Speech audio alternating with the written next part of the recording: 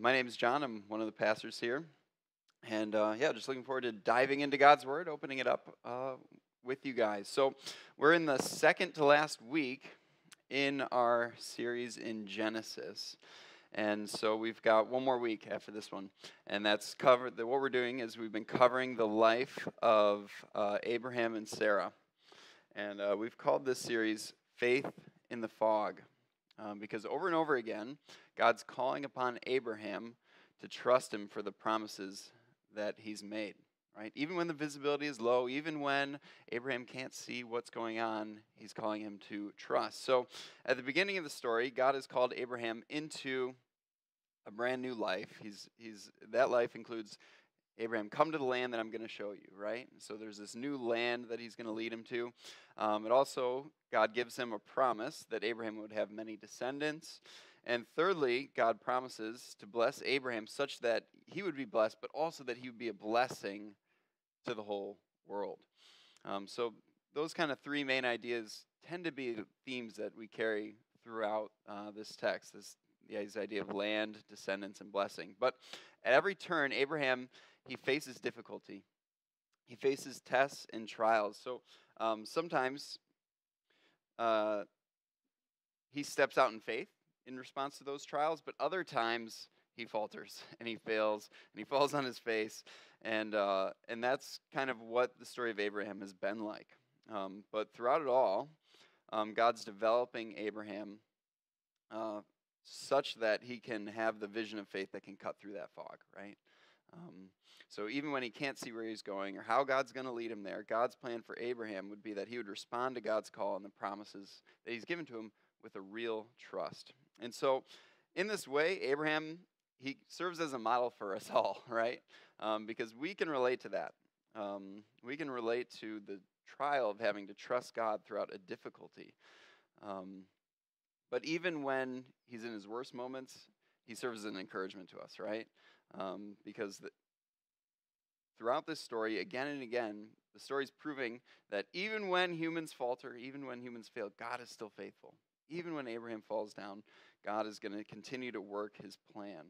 And so that's the big picture. So we're diving back in. We're in Genesis 21. We start in verse 22. And it begins like this. At that time, Abimelech and Phicol, the commander of the army, said to Abraham, and I'm just stop right there because we have new characters that are showing up. Who are these people? We need to introduce them. So we've talked about Abraham a little bit, but who is Abimelech and who is Phicol? Well, he might be familiar to you because we've talked about Abimelech before. His name is really just a title. It means my father is king. Av means father. Avi means my father. And Melech means king. So Avimelech, my father is king. And Abimelech, we talked about him before. He appeared 2 weeks ago by the sermon reckoning and just a chapter ago in the text. And so in this section that we talked about a couple weeks ago, Abraham, he makes this faithless decision to really save his own skin. And the way that he does that is by he disguises who his wife is, right? He fears she's too beautiful. Abimelech, he's going to kill me because my wife is so beautiful. And so the long story short is he says, no, this is just my sister. And what happens is God appears to Abimelech, confronts him. Abimelech is like, I didn't know that. I'm innocent in all this. And so Abimelech, he gives Sarah back to Abraham. And he confronts Abraham about this whole deception. And Abimelech, he also even makes amends to Abraham, including like a large quantity of gifts. It says even 1,000 pieces of silver, and it sounds like a lot of silver to me. But he invites Abraham into his land, and he says, behold, my land is before you. Dwell where it pleases you. And so Abraham, he takes him up on that promise. Other things that come out of that is God, he heals Abimelech's household, whom he'd afflicted on account of Sarah. And for Abraham, well, he gets his wife back, he receives all those gifts, and he takes Abimelech up on that invitation to enter the land. So there's plenty of blessing that comes out of this, but again, this is a failure moment for Abraham. He looks like out of this that he's been a pretty deceptive guy. He's acting like a deceiver rather than truth teller. And so that's all in the background of this story. All that is the history there. Now, in the intervening time, Abraham has also had the promise God made to him finally fulfilled. God has given Sarah a child. She's given birth to Isaac. So despite all these failings, God has come through. And that's one of the big points of this series, that even when humans fail and falter, God is faithful on his promise. And that's true for you. Even when we fail and falter, our salvation is not dependent on our own works, on our own actions, but it's on Christ's work and what he's done on the cross for you. And so God leads us in that knowledge that it's not by our own deeds, our own actions. It is God and his faithfulness that secures our salvation. So that sets up kind of the beginning of the chapter. Abraham, finally, with heir God has promised through Sarah, but we have Abimelech showing up again. And this time, he's not alone. He's brought Phicol. Phicol. Who is Phicol? Apparently the commander of his armies. Now, if I am Abraham, and I know all this has happened, right? I know how I've wronged this guy in the past, how in order for that guy to get out of the situation I put him in, he ended up giving me a lot of stuff. And then he shows up with his commander of his armies. I might actually be a little bit concerned. I don't know. Maybe that's just me, but I would be a little bit worried. He's brought his commander with him. How do I know that he's, not just giving me that silver and whatnot just so he can take it back again, right? It could go poorly. But, and it seems at this point that those promises God made, they might be under threat, right? Those promises that we just talked about, land, seed, a blessing, of descendants and blessing, those all could be totally under threat at this moment. But this is what happens. It says in verse 22, at that time, Abimelech and Phicol, the commander of his army, said to Abraham, God is with you in all that you do. Now therefore swear to me here by God that you will not deal falsely with me, which he's done before, or with my descendants or with my posterity, but as I have dealt kindly with you, so you will deal with me and with the land where you have sojourned. And Abraham said, I will swear. And so this interaction, it's remarkably a good one, and I think that's pretty noteworthy in itself, because we can slide right past that, but if I'm honest, this could have gone in a different direction, right? And so from Abraham's standpoint, praise God. This is amazing. He has the favor of Abimelech. And so I just love that phrase, God is with you in all that you do. I think at this point it's important for Christians to understand that we can relate to Abraham in that way. God is with us. And I want to talk about just, the reality of that statement and then the witness of it, the visibility of that statement. So first, the reality of that statement for Christians, let me just pull up a couple of verses to remind us of this truth, that God is with us. Because the gospel says that while we are still sinners, Christ died for the ungodly, while we are still sinners. And he died in order that he might pay for the sins of all who believe in him. So if you accept him, he's paid for your sins. So those who accept him, his message, his sacrifice on their behalf, he has forgiven us. And so if you believe in Christ by faith, I want to remind you of this, that God is with you. He's with you. I love what Jesus says in what we call the Great Commission. It's in Matthew 28, and it says this, and Jesus came to them and said, all authority in heaven and earth has been given to me. Therefore go and make disciples of all nations, baptizing them in the name of the Father and of the Son and the Holy Spirit, and teaching them to observe all that I've commanded you. And behold, I'm with you always, the very end of the age. I'm with you always, the very end of the age. It's not always easy to feel that, right? That can be difficult to experience. For some of us, we can question, right, God's care and love. We think, okay, well, that might be true for some people, but for me, I just don't really feel it. For whatever reason, right? We might think that's true for them. I don't know if it's true for me. But I want to remind you that that's not how God's economy works. When Jesus says, I'm with you to the very end of the age, There's no conditions. He means that. Some of us might be maybe going through a situation, right, where it just feels like God's not winning, like evil is prevailing in our lives. Like, what is going on? Maybe we're traveling just through that land of darkness. And even for us who walk through the valley, right, of the shadow of death, we are to fear no evil, right? That's Psalm 23. For he is with you. He will comfort you and continue to shepherd you through that. Another verse I'd like to share is this one. It's John 16, verse 7. And I share this one because it reminds us of the Spirit's role in our life as our help and as our advocate. And Jesus says this. He says, "Nevertheless, I tell you the truth. It's to your advantage that I go away. For if I do not go away, the Helper will not come to you. But if I go, I'll send him to you." And I share this one because it's saying something that maybe should sound ridiculous to the ears. It might sound ridiculous to the disciples, right?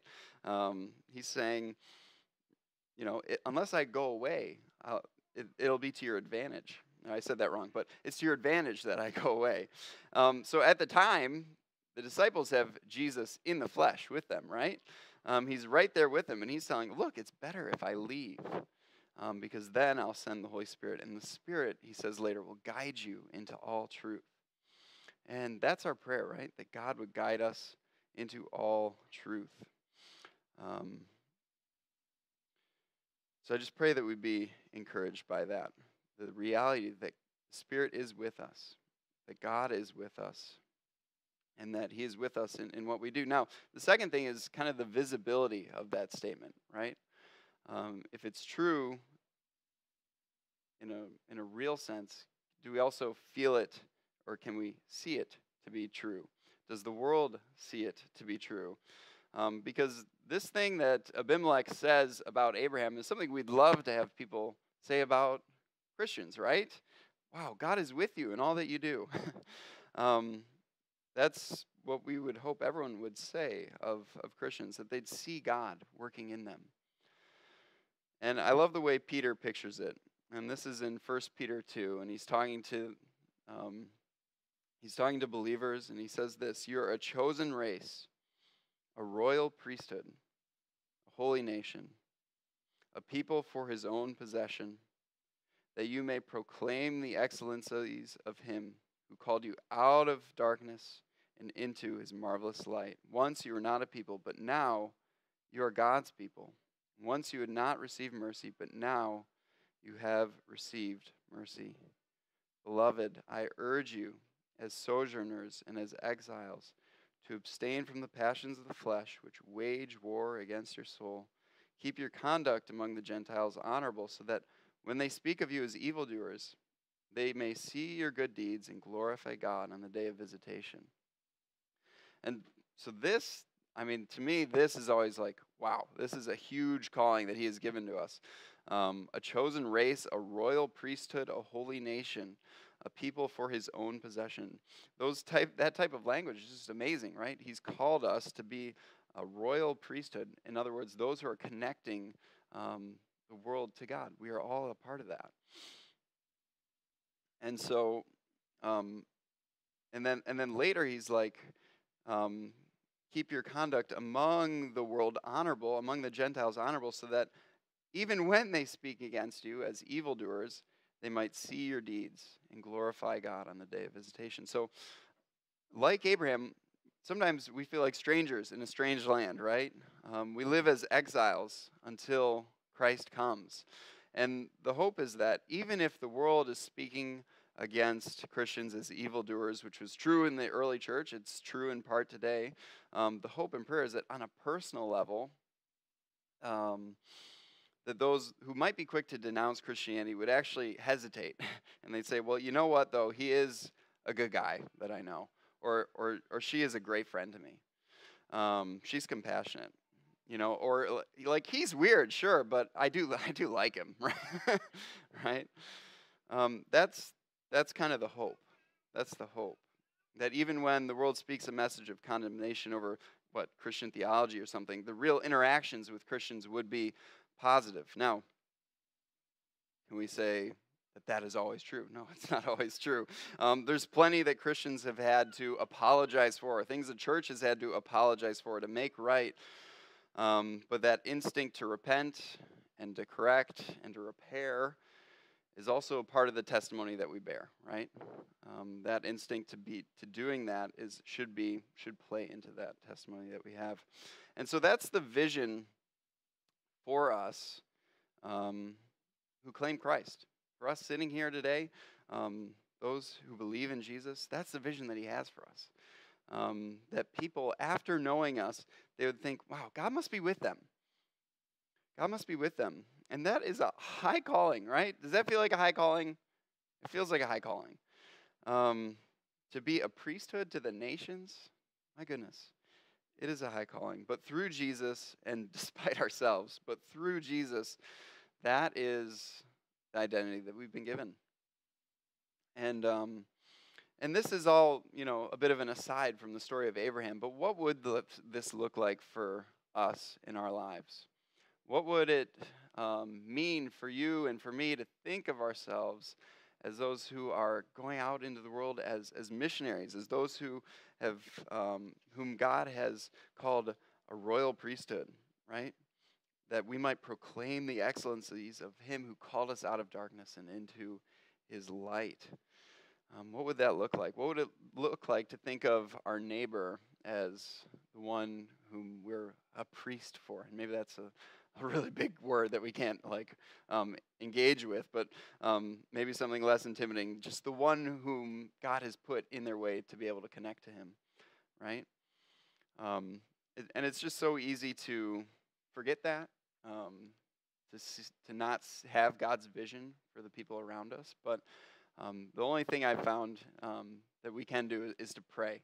Or the best thing I found, I should say, that we can do is to pray. Pray for them, and that will stir up our hearts and our vision to align with God's vision for our role in this world.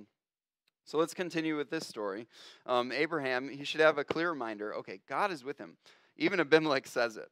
And a piece of the evidence is just that there's just this obvious moment of providence in his life. His favor with Abimelech. God is fulfilling his promises. So verse 25, when Abraham reproved Abimelech about a well of water that Abimelech's servants had seized, Abimelech said, I do not know who has done this thing. You did not tell me, and I have not heard it until today. So we've got our agreement in place, right? But Abraham, he's seemingly testing it. He's bringing up this issue that actually we are having. And what there is a dispute about a well. It's about access to water. And so remember, Abraham, he is a shepherd. That is his business. And so if you wonder, why is he always traveling around so much? It's for that reason, right? He's a shepherd. Sometimes he's moving just the herds along region to region. Sometimes he's staying in one region for a time. But that is his life. And he has a problem now, though, that he's in Abimelech's region, and it's water access. Water would be essential, not only for him and the humans with him, but also for the livestock too, right? The sheep and the goats and all that, they need water. And I'm no expert, but I think that's true. So when you're in a place like where he is now, there can be disputes about access to water, right? Different shepherding groups, like those interactions could become heated when resources are scarce. And where he is now, resources are scarce, right? In this case, they're in the desert. Water is not going to be super abundant. It is scarce.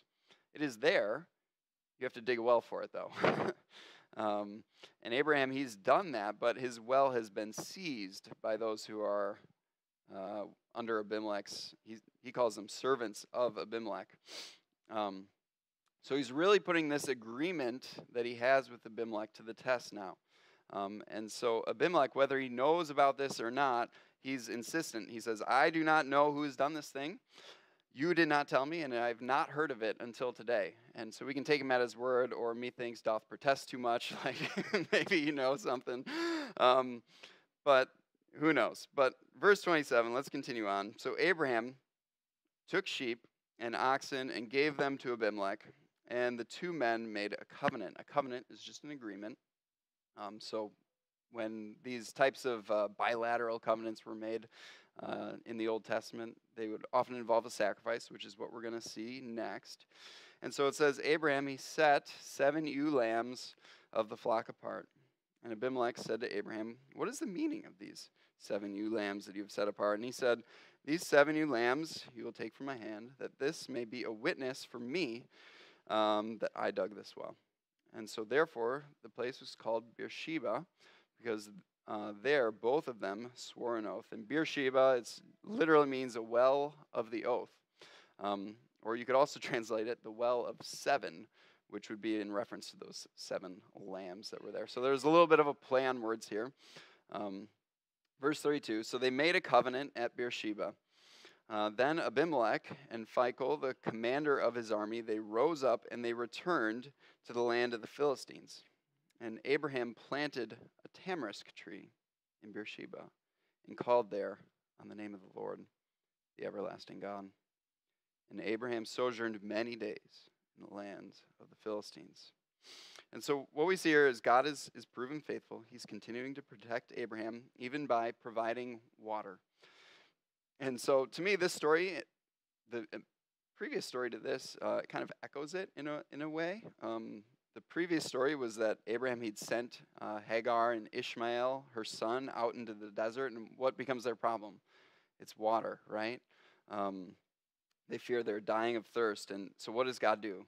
He sees them, hears them. He opens Hagar's eyes, and she sees a well that's appeared as if by miracle. It's provision. And this is similar, right? Now, God is working in the heart of Abimelech to have favor on Abraham for the same issue, a well.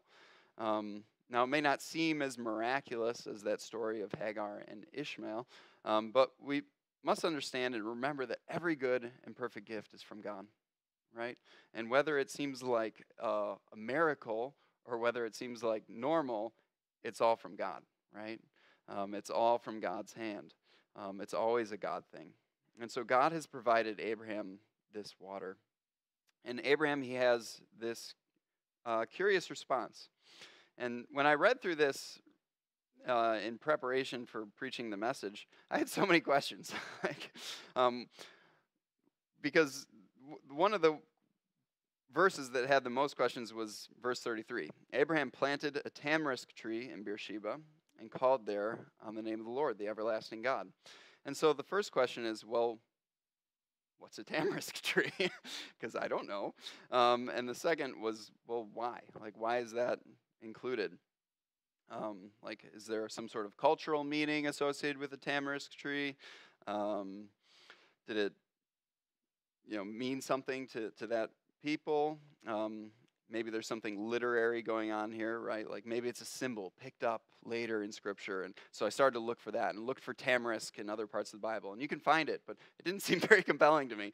And so, I just keep wondering, is it like calling back to Abraham's, like if you remember when he first came into the promised land, he began to worship at these different sites, and some of them included trees. And like maybe it's sort of like repeating that theme, like encapsulating this beginning and end to Abraham's time with worship and sacrifice and calling upon God. Or maybe it was just calling all the way back to Eden, right? Like there's a tree in Eden, this is tree of life, and there's some sort of like fulfillment happening here. And so wondering all these things, and for the record, the reason why we might wonder about all those things is that we believe every word in the Bible is inspired by God. It's purposeful. It may not always feel that way, but we believe that God inspired the Scriptures, and so that all of it is intentional. So what's going on? Well, first, what even is the tamarisk? Like, what are we talking about? So this tree, probably the tree being referenced here, it's also called a tamarisk aethel or an aethel tree. It's native to the region. It's like an evergreen tree. It's super adapted for life in water-scarce regions. It's pretty tough, and it has these long green leaves. So don't think of like a pine tree that shoots straight up. Think of something more that looks more shrubby than that, right? Um, so it ends up having like a really dense appearance. And so the main uses of this tree were for windbreaks and for shade. Um, and just kind of speaking of the kind of the density that it would create. And so in a desert region like we're discussing here, I think the primary purpose would be for shade, right? To shade the well, the area around it, and there are a number of cool things about the tamarisk, but one of them is just that they spread too. So rather than simply growing by seed, they can also grow like vegetatively, like by shoots. And so, in other words, when Abraham plants this, he can probably just take like a shoot of another tree and plant that there, and it'll grow root. Now, eventually, because of this process, the tamarisk can grow into like sort of like a grove. Like it can really expand, and it can grow as high as, I think I have it down for 60 feet, which would be pretty high. That would be certainly a big one. But so hopefully now you can sort of visualize at least what's going on. He's planted this small tree, maybe even just a shoot, and his flocks are being watered, right? Everyone's being cared for, and he begins to worship God and praise God. And it specifically says that he calls on the name of Yahweh, El Olam, or you can translate that, the everlasting God, or the eternal God. And so this text, what it's doing is highlighting the foreverness of God, right? And then also this small tamarisk shoot, right? These two things together. And so what does this say? Well, no one really plants a tree if they aren't planning to stick around for a while, right? Like you wouldn't do that. It's a long-term decision. I once purchased some seeds for, if you've heard of the giant sequoia, right? One of the most massive trees on earth. They can grow 200, 250 feet in the air. Their diameter of their trunk is like 20 feet across. I mean, they're amazing. And I once bought some seeds, and I planted it in my apartment in Michigan. And I had 5, and one of them grew up to about an inch, and then it died. But even if it had lived, like even if the best case scenario, and it had lived, like I would never have seen it in its glory, right? Like it takes like 1,000 years for this thing to grow up to the size of the amazing ones that you could find in California.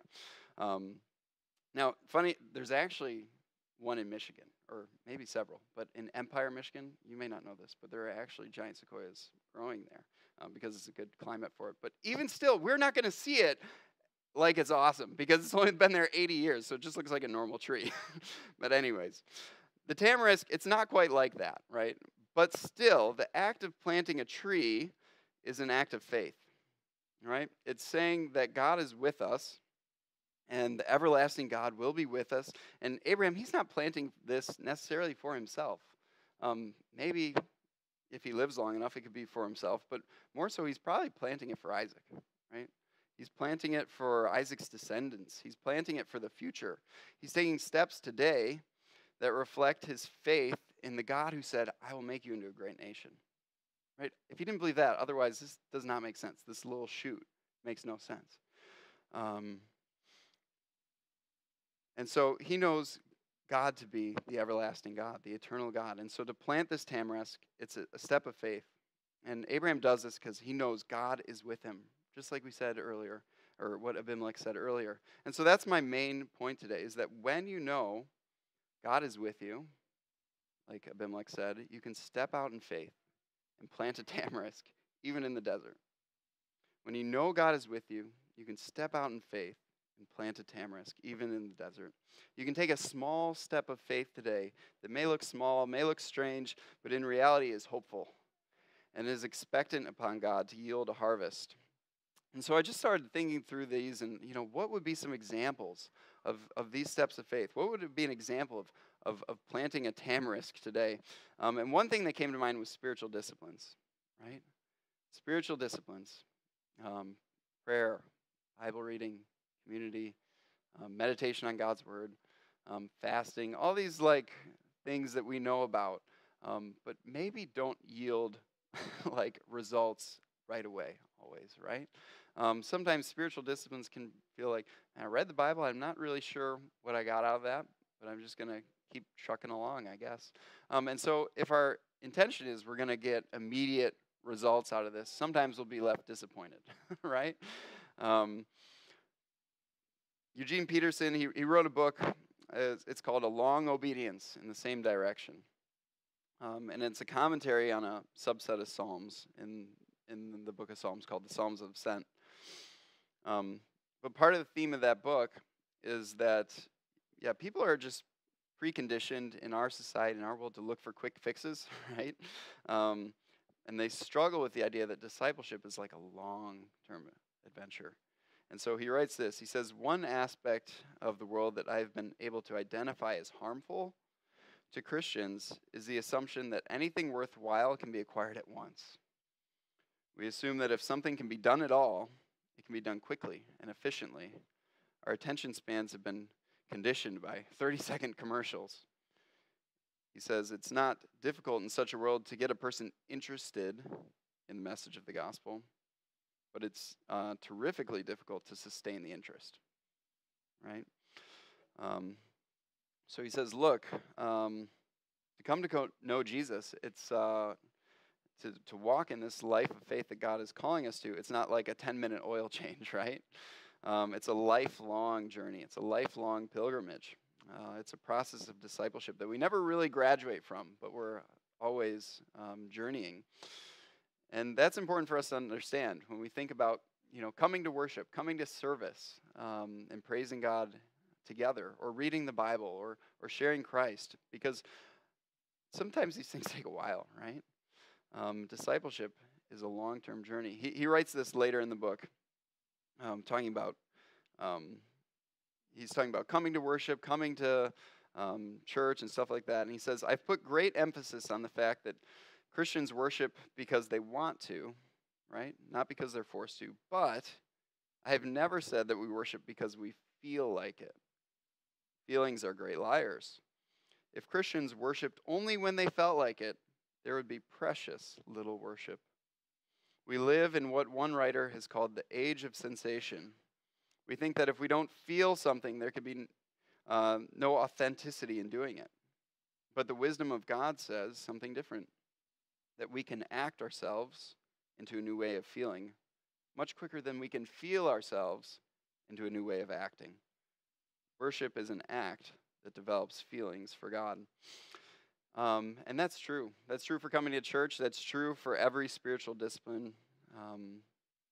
Reading scripture, meditating on God's word, fasting, community, all these things. They can just feel like tiny steps, right?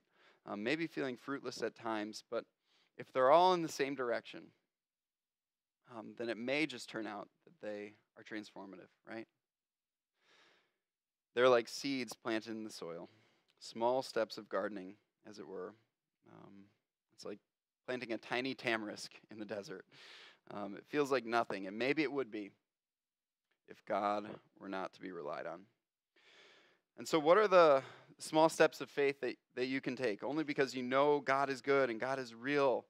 I love this in Isaiah. For as the rain and the snow come down from heaven and do not return there, but water the earth, make it bring forth and sprout, giving seed to the sower and bread to the eater, so shall my word be that goes out from my mouth.